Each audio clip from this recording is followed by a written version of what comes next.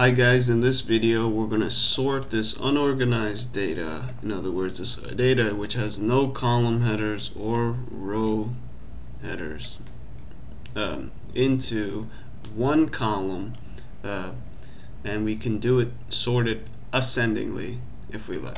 Okay, so how do we do this? Well, first of all, let's see how many numbers we even have here. We could highlight all the numbers and do a quick spot check over here, and you see the count is 25. You could also use the count function to say how many values are in this matrix or data frame. Okay, and what we basically want to do is just sort this ascendingly, smallest to largest, in one column. So why don't we set up a column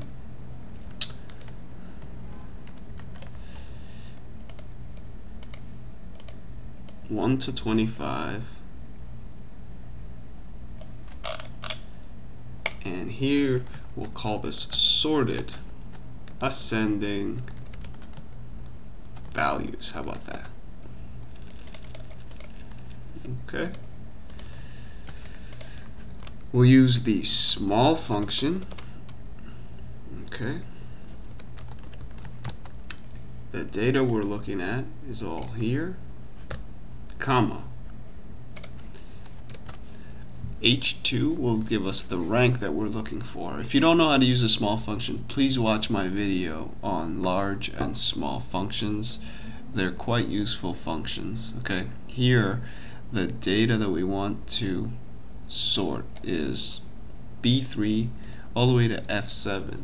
The small function is going to go into this entire group of numbers, this array of numbers, and find the smallest number, particularly the first smallest, because we fed the second argument here as a reference with this row with this cell reference H2. So it's going to find the smallest number, which is 3 in fact. Yes. Okay, so that's equivalent to min.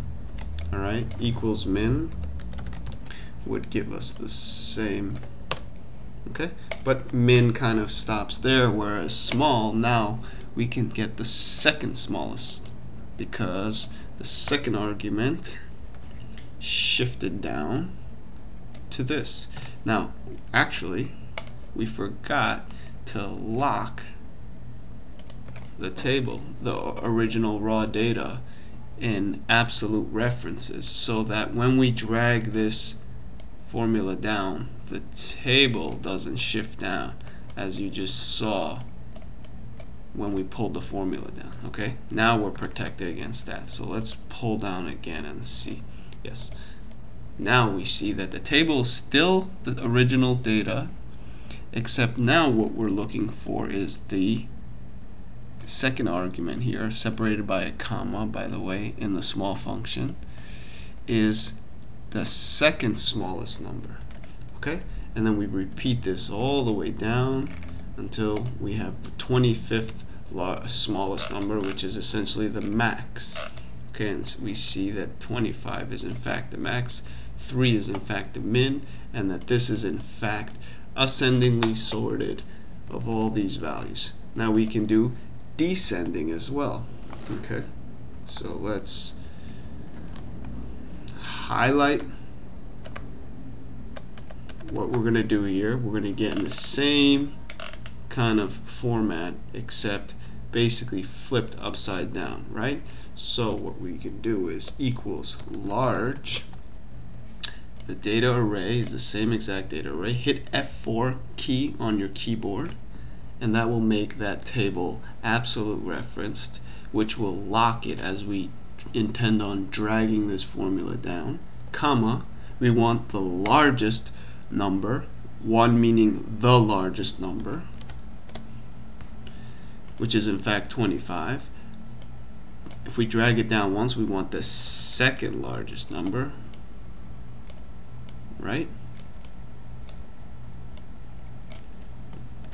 And if we continue to drag this down, we will get the smallest number, which is an exact flip of this. So this is descending.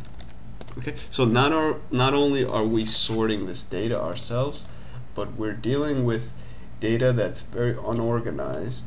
It's not in a single column, it's not in a single row, and we don't want to go through the work of transferring these into one column or row, so we can't use the sort functionalities readily. We have to come up with a little more innovative way of doing this. Okay, so I hope this was helpful. This was a video in the series of using the large and small functions to do all kinds of different things: sorting, averaging, summing, and so on. So I hope this was helpful. Make sure to click subscribe, like, comment, and check out all the other tutorial videos I have on my channel. I have over 200 related videos. Alright, till next time, have a great day.